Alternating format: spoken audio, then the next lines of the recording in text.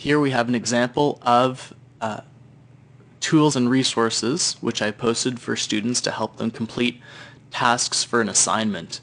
It's a combination of a few different things. Firstly, I'm really passionate about getting students in touch with resources that already exist. So here's an example of an embedded YouTube video which was posted by a commercial online database, in this case Westlaw Next Canada.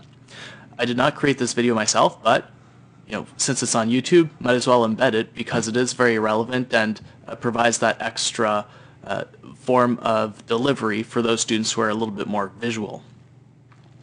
That being said, providing written resources is a great way to efficiently deliver content to students. So students may be able to read through this handout, custom handout, very quickly compared to watching the video, and so this might actually be a quicker form of delivery.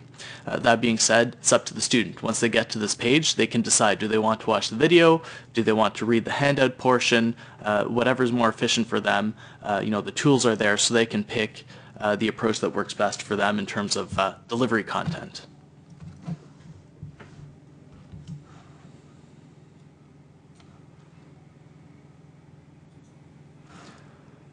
Here's another example of a handout combined with other existing resources.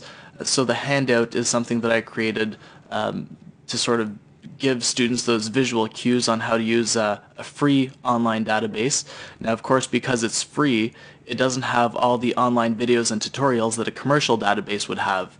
That being said, because I stay connected to the industry through, continuing to practice in the industry, but also staying connected through things like newsletters and social media, I got wind of this excellent video by the Saskatchewan Law Society Library, which provides some instruction on how to use Canly. And because it's on Vimeo and they've enabled embedding, I was able to add that video to this learning module as well.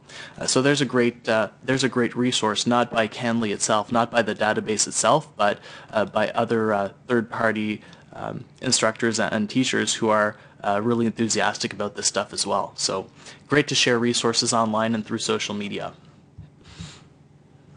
So this online learning module has been a great tool for a few reasons. I try to keep it as updated as possible and again organized by topic.